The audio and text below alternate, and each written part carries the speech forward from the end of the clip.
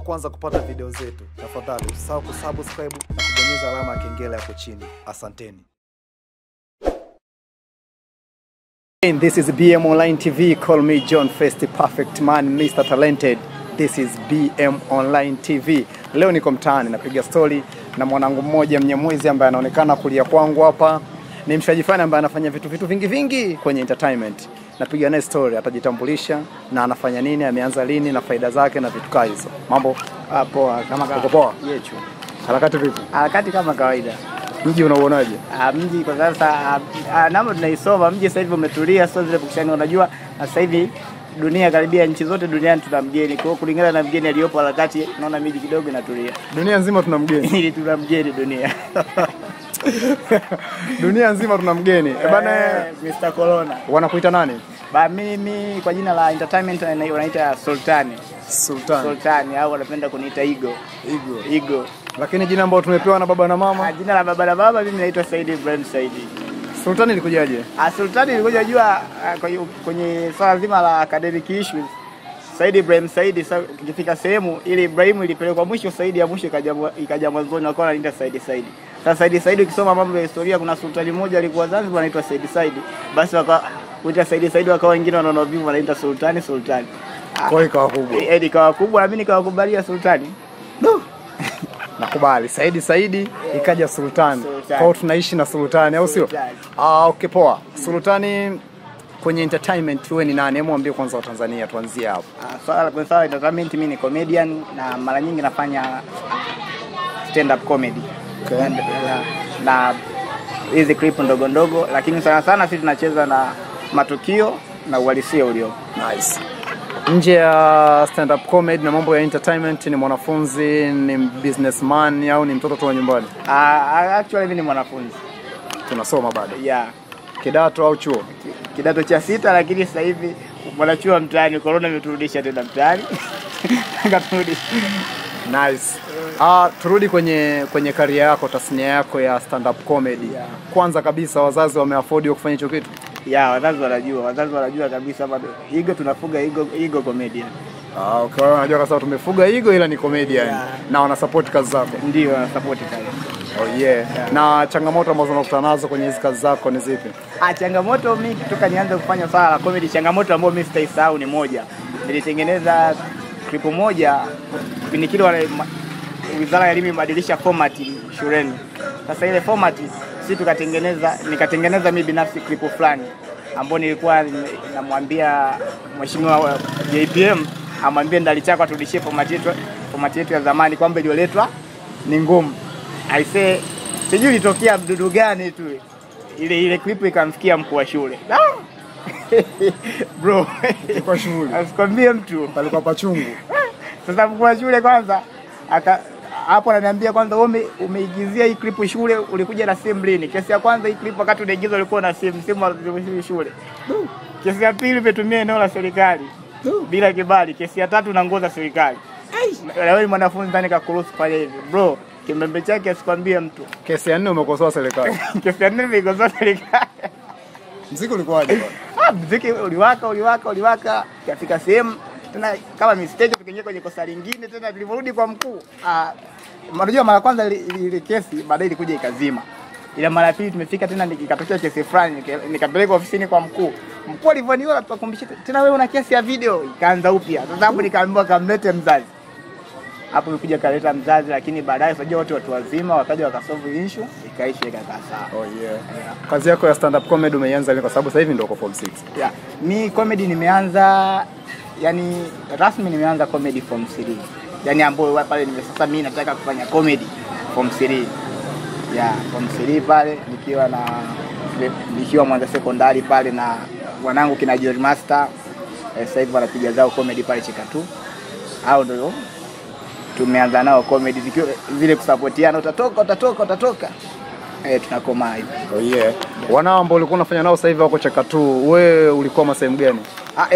Inategemea. Joti Master yuko Chekatu kwa kuwa yeye sasa hivi anasoma Dar es Salaam pale. Kwa hiyo anafanyia Chekatu. Ila mimi kwa kuwa niko Mwanza, mimi platform yangu sasa hivi Comedy Village. Comedy Village. Okay. Comedy Village. Sawa, nakubali. Labda issue ya comedy wewe kama wewe Sultan inakulipa kiasi gani? Nchi ya comedy inalipa, sema ina changamoto zake, lakini comedy inalipa. Kwa sababu comedy watu wa comedy sisi yani ni watu ambao tunafikiria sana. Tofauti na tasnia zingine kama muziki unaweza kaenda mikoa yote ya Tanzania unaimba nyimbo moja ile una perform kila jukwaa na watu wanabeng wanaluka, ila comedy siwezi kurudia material bro. Yani nitakalo perform hapa hilo limeisha, show ijayo tunataka jipya, ukirudia sema ushasikia hiyo mbona. Yeah. Kwa kwanza umeanza career yako ya comedy, kuna siku labda ushakula mtonyo kabisa kama bwana hii hapa malipo ya comedy nimefanya, nimelipwa labda 100,000, 200,000, 300,000, milioni. Yani kwa pamoja? Kwa pamoja nakumbuka nilifanya show moja ilikuwa ni wanafunzi wa chuo. Nikapiga kama ilikuwa ni 120,000. Yeah. Show moja. Safi. Yeah. Okay. Na wewe unapoziona movement zako za comedy mjini hapa, wewe yani support ambayo unaipata kwa hapa Mwanza ina fit kabisa wewe kuona kabisa kwamba siku moja nitakuja nipige hatua nifike sehemu fulani, au unaona kabisa bado kuna kitu kina miss? Ya kuna watu ambao wananipa support ya kutosha, yani wanakufanya vile uendelee kwenye game hata kama kuna changamoto utapitia, lakini kupitia watu yani wanakuhamasisha kwamba game litakutoa siku moja. Oh, yeah. Ya kwa mfano na brother wangu MC Mnyalu. Saluti sana MC Mnyalu ana support game. Okay. Yeah. Na yeye ndio anafanya sana mimi naendelea. Kwa mfano juzi kuna clip moja nilitoa kuhusu nilikuwa nimemdesi Mpoki. Ile clip ilitembea naona hata kwenye page ya Comedy Village kule ndio nikaikuta. Kwa brother alisupport. Safi. Yeah. Nice, hongera sana, ni hatua nzuri pia. Yeah. Lakini wasanii ambao wanafanya stand up comedy Tanzania wako wengi sana. Wewe una kitu gani kipi ambacho unahisi kabisa kwamba naweza ngakifanya na Watanzania wakaona tofauti wa mimi labda na Ben Official, mimi labda na hata wakina Mpoki wakina nani? Unajua kwenye swala la comedy ni ubunifu, yani kila mtu ana ladha zake. Kwa mfano ukiangalia kila mtu yani kuna kipengele chake. Mimi kwenye comedy ni nani? Kwa mfano kuna watu kwa mfano kwenye comedy ni kama mwalimu, kama nani. Ila mimi kwenye comedy napenda sana yani kutoa vitu vya uhalisia. Mara nyingi ambavyo vinanikuta mimi ndio ambavyo napenda kuvitumia. Cha msingi kwenye comedy ili utoboe utaki kukopi wala kupaste, unatakiwa tu kila ukija uje na kitu chako kipya na ujitengeneze yani. Hata akitokea mtu mwingine akafanya kitu yani usikie mbona hii kama ya Sultani. Yeah. Nice. Wakati unapiga hizo harakati zako na siku mwawe kutengeneza clip afu kaipandisha mtandaoni afu foto labda Instagram foto mtu akapita pale akati ya comment kwamba wewe bwana nataka mungeenda kulima tu kwa sababu hii michongo wewe uwezi. Hizo comment kama hizo unakutana nazo na unapokutana nazo moment wewe inakuwaje? Kuna comment inapiga comment mpaka unajuta kwa nini nimefanya clip yani. Yaani kuna mtu anakuandikia comment mpaka unajuta kwa nini nimefanya clip. Zinakata moto. Kwa mfano unaweza ukatoa clip wewe mwenyewe umekubali kali, washikaji wa karibu wamekwambia kali, ukajikoki na wewe kuipandisha. Ila fika tu watu wamecheki pale chini. Unazingua, una kazi ya kufanya. Hii kazi ya kufanya hii muda ambao nafanya hii anafanya hii clip bado ningeenda kufanya hiyo kazi ya kufanya. Wanazingua. Sema sometimes unajua changamoto ni daraja la kwenda kule unapoelekea. Oh yeah. Yeah. Lakini kuna time zile comment wazi na ukata kabisa unakaza kwa nini siacha bado nikabaki zangu tu school. Yani comedy sina ratiba ya kuacha comedy yani. Ni comedy unajua sisi comedy ni maisha yetu yani. Comedy kwa comedian ni maisha yake. Yani hata comedian hata sisi tukikuta kwenye vitu vya serious lazima tutajichanganya. Yani ulimi wetu ushazoea comedy, tutajichanganya tutaongea pumba. Oh yeah. Tunajichanganya tuongea pumba. Lazima ujichanganye. Kwa hiyo umeshaisha kwa ni mazoea. Yeah, siku moja mimi kumjibu mzee wangu pumba. Nilitoka zangu shule saa 12 anaona nimevaa uniform kabisa. Kila zangu ivai. Nasalimia mzee, anaanza ndio natoka shule. Sasa mzee badala mjibu serious mzee kaambia kuogelea. Ukamjibu toka zako kuogelea usio. Ilikuwaje siku? Aliangalia. Baadaye kwa anajua tu jamaa. Kwa kweli mwenyewe anaelewa hiyo comedian kwamba tumefuga Sultani. Akajua tu ndani mimi nafuga hivyo. Oh yeah, tutegemea siku moja kumwona labda Sultani kacheza movie labda kaachana comedy afa anacheza serious movie labda na vitu kama hivyo. Serious movie. Itakuwa hatari. Mimi nikicheza serious movie labda kama za Kinalingo na Tino White. Serious movie kabisa tuko serious kwenye movie. Asto boy. Tumuone Igo analia kabisa kwenye movie. Unajua kuna kulia comedy? Kulia serious. Kulia serious bro. Sidhani. Labda lakini sidhani. Oh yeah. Nice. Kuna clip zako ambazo zinatembea zinazungumzia baadhi zinazungumzia ugonjwa wa corona. Kuna moja nimeiona somewhere kwamba unaambiwa na group si msingie kwenye group kutokana na namna gani sisi tumeweka ndoo ya maji na nini. Ile wewe unachukulia kama masiala lakini ni issue ambayo of course iko serious na unaelimisha kupitia comedy. Kuna baadhi ya watu labda wanakuambia bwana usifanye vitu kwa sababu unaita masiara kwenye kitu ambacho iko serious. Yani kitu ambacho watu hawajaelewa unapoongelea sala entertainment ni burudani, lakini zile burudani ndani yake zinakuwa na ujumbe mbalimbali. Kwa mfano kuna mtu unaweza kumuelimisha mtu. Unajua kuna watu hawawezi kuelimishwa serious tukakuelewa. Yaani hata mimi mwalimu anayekuja darasani yuko serious kabisa. Kumuelewa ni vigumu, ila mwalimu anaweka jokes ni virahisi kumuelewa. Kwa mfano hata ukiangalia zile clip zangu, kwa mfano nakwambia kwa wana group wote ambao mko ndani hamruhusiwi kutoka wala kuingia ndani ya group kwa kulingana na ugonjwa ulioingia. Zile ni kwanza ni hatua ambazo hata serikali imechukua. Sema mimi nimechukua kwenye group, lakini serikali imeshasema haruhusiwi mtu kuingia wala kutoka sasa hivi kulingana na dunia ambayo ipo katika yote ni katika kupambana na ugonjwa wa corona. Na ndio maana mwishoni pale naambia hata wanaoingia kuchati kuna ndoo ya maji pale. Lengo ni kuambia watu yani ni lazima tunawe kila muda, corona ipo. Wanawe kwanza. Mbali na jokes zote zinazoendelea, Watanzania inabidi tuamini corona ipo. Kwa kikubwa pale ni elimu na watu wasidili sana ile komedi yako, lakini kikubwa wachukue elimu ambayo unaifanya pale. Unajua watu wameshajijengea kwamba comedian waga hatuko serious. Ila comedian si tuko serious. Sema yale ni maisha yetu, tushajijengea kwamba tuweze kuwasilisha kitu kwenye userious, lazima tuweke in a term of comedy. Lakini iko hivyo yani. Sawa. Tunakuwa wewe Igo, wakati unaanza kufanya mambo yako ya comedy, mtu aliyekuinspire, role model wako ni nani? Brother, kwenye comedy watu wengi wanafanya comedy, lakini brother Joti kwangu ni legend. Joti ndo balaa. Joti balaa. Hata waweke nani? Mimi kwangu hata niweke nani? Joti. Shikamoo. Joti shikamoo. Kitu ambacho leo kufanya Joti ukaona huyu jamaa hapana huyu. Joti mimi nimeanza kumfuatilia kitambo. Ila katika clip zake kuna clip yake ambayo mimi naipenda mpaka leo. Ni ile clip ametoa msimu wa Valentine Februari. Joti anakuambia maisha yanashuka viwango. Valentine ya zamani sio kama Valentine ya sasa hivi.